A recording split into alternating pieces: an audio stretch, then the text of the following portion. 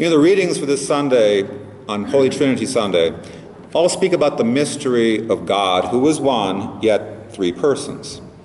Despite this great mystery, there's so much we can learn from the Holy Trinity. And one of the great lessons of the Holy Trinity that can be taught to all of us, but the majority of you, is this. We can learn an awful lot from the Trinity when it comes to marriage. Most of you are married. Most of you who aren't married will be married one day. So what the Church teaches then through the Most Holy Trinity is that the central mystery of the Christian faith is indeed the Father, Son, and Holy Spirit. See, that's not just some nice idea. The Trinity has to do with everything. It touches every aspect of our lives. God, who is love, who in the Father, Son, and Holy Spirit, is a community. And He pours His love and His life into our hearts, most especially through the sacraments, most especially through the Eucharist, and of course, through matrimony. See, don't forget, every prayer we pray is Trinitarian. Even if you think you're just praying to just one of the three persons, you can't separate the three. At every single Mass, we praise and worship the Father through the Son in the unity of the Holy Spirit. Here at Mass, the Trinity is everywhere. And our psalm today tells us in a very striking way that it is especially in the human person, in you, that the glory of God, the glory of the Trinity, can be seen. The human person, created male or female, you're created in the image of God.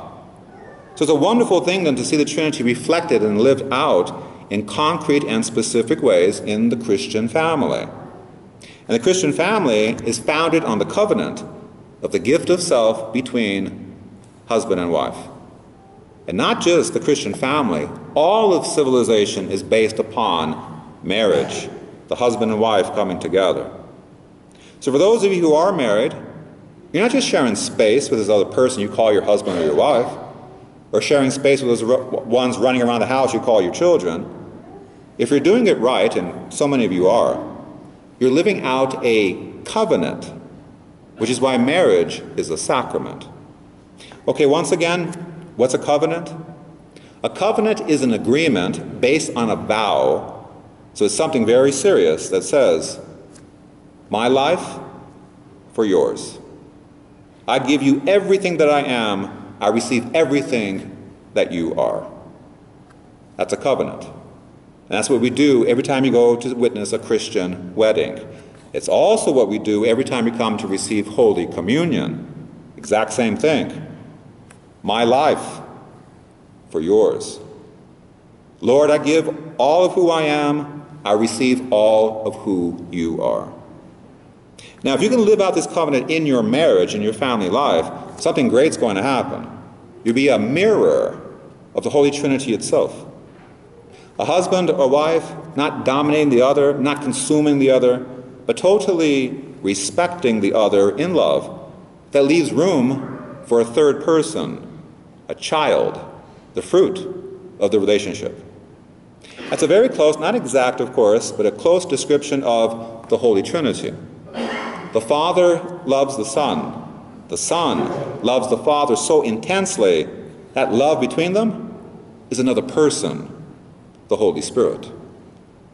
So Pope St. John Paul II famously said, families become what you are. In other words, husbands, wives, children, all of you need to become what you are. Well, what are you? You're a person made in the image and likeness of God, which means what? You are made for covenant. You are made for my life for yours. You're made for communion. You're also made to bring to the entire world the love of the Trinity.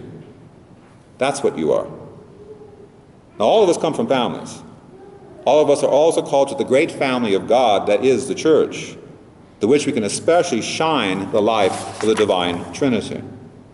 But so far what I've been talking about in this homily is the ideal, it's the goal, because many of us have fallen short of that.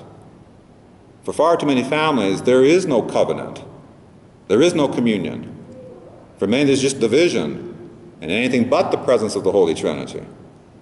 So I want to briefly cover some points to help all of you strengthen your marriages. that for those of you who are young and little, oh, I'm going to take a nap, man. I'm not going to get married for another 20 years, okay? 20 years will be here like that, man. You better pay attention here, okay? Or for those of you who are single and you're perfectly happy with that, I'm good, man, okay? Or for those of you who are widowed or divorced, I ain't going to marry again. I'm done, baby, okay? You got to still pay attention, because we got to pray that these things are able to be applied to those who are called to marriage. So here are the 3 quick points. For those of you who are married or who will be married, keep in mind.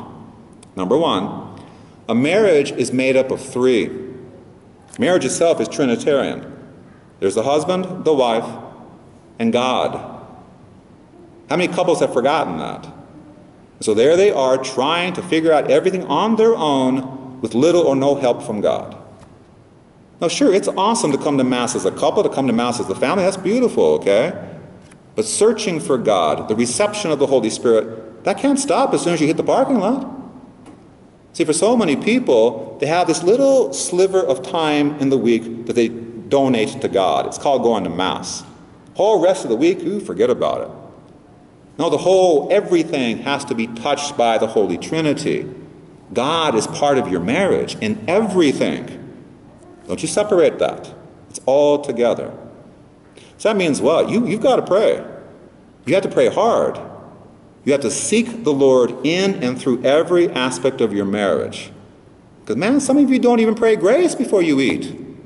See the enchiladas, man? Boom, okay? Well, where do you think that came from? Ultimately, it came from God, okay? So crank up the awareness of the presence of God and pray to Him and with Him constantly in your marriage. Second, the Church teaches that the definition of marriage is the permanent and exclusive union of one man and one woman for the good of the spouses and for the procreation and education of children. Now, many of you have been so faithful to that, so very, very faithful. For some of you, you've been faithful physically. You've not had an actual physical affair with somebody else, but mentally or emotionally, many of you have forgotten marriage is exclusive, meaning it's one man for that one woman forever. Now, why do you have to bring this up? Because there are some husbands who don't see anything wrong with looking at another woman, especially when it comes to the curse that is pornography. That's not being faithful. And for the women, it would be just as bad. Reading those crazy romance novels, seeing those fantasy movies, all to escape from you-know-who, all right? That's the one you're supposed to be giving your attention to. But another part of the problem of not being exclusive is it can quickly lead to deep selfishness. I tell the couples I do marriage prep with all the time, you cannot allow 1 ounce of selfishness into your marriage. You can't afford it. And many who are married have stopped putting their spouse first and the children second. That's what it's supposed to be, with God, of course, being number 1 above all of that. If you're number 1 on the priority list, if everybody has to wait for what they need to serve you, you know what you got to do as soon as Mass is done? You got to go turn in your number 1 badge, get knocked down a few steps down that ladder. That's what it's supposed to be. We're supposed to serve one another, especially in our vocations. Because marriage is based on the gift of self, not selfishness. You who are married, you cannot forget, if you're doing it right, and like I said, many of you are, the person you're sharing your life with is your number 1 ticket back to heaven. You also are his or her number 1 way of getting back home. That's part of why God put you guys together. Do you think you just got had a nice job, nice car? Man, a lot more than that. That's your number 1 ticket back home.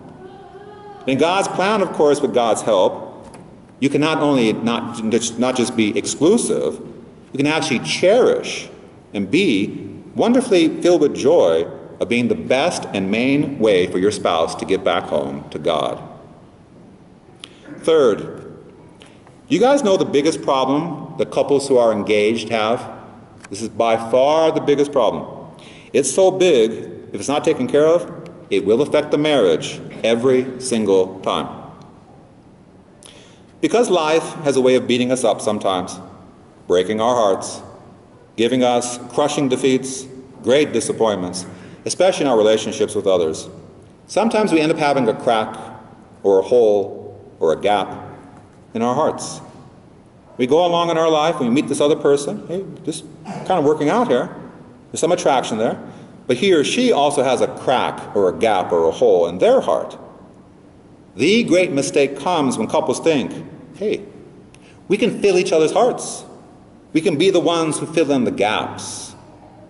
And then of course, that's emphasized by the phony Hollywood movie type of mentality, where the couple says all starry-eyed, you complete me. No, you don't. I hate to break this to you, but you can't complete somebody else. You cannot fill the gap or fix the broken heart of somebody else. Only God can. Only God can. He made that heart belongs to Him. He lets you share that with that other person. So here's what's at stake. If broken people marry other broken people, you're going to have broken kids. And the pattern will continue sometimes for generations. The problem is that many couples do not let God make them whole, make them strong and confident first, before the marriage. Because if you don't, a whole lot of that baggage, the garbage from the past, is going to creep into the present, and you got to deal with it. Let God take care of your heart first. For those who've been married 23 years, well, it's not too late. You still come to our Lord and have Him fill whatever might be missing in your heart. That's no problem for God. You can change if Jesus is the one changing you. You can become more holy, more loving, more sincere if it's the Holy Spirit who's moving within you. But you have to give your entire heart over to our Lord and trust Him to make you whole. Because ultimately, you guys ready for this? I better get the dustpan out, man. I'm going to blow your minds in just a second here, okay? All right? Ultimately, Christian marriage is not about finding the right person. What? No, it's not. God has already done that for you. He's already found the right person for you if indeed He's calling you to that vocation. No, marriage is not about finding the right person, but about becoming the right person. And part of the problem of becoming the right person, like the song says, so many people are looking for love in all the wrong places. Well, guess what? You've come to the right place today. Love itself, in the presence of the Father, Son, and Holy Spirit, is here, waiting for you. And from that love, the Holy Trinity will be with you to help you to be the best husband and father, the best wife and mother you can possibly be. But remember what Saint Bernardine of Siena once said, even as you seek a virtuous, fair, and good spouse, it's fitting you should be the same. Don't you simply lean on your husband and wife to be the holy one in the family, to be the loving one. You be the holy one. You be the loving one. You be the one who brings the presence of God, the presence of the Trinity to others, beginning with the family.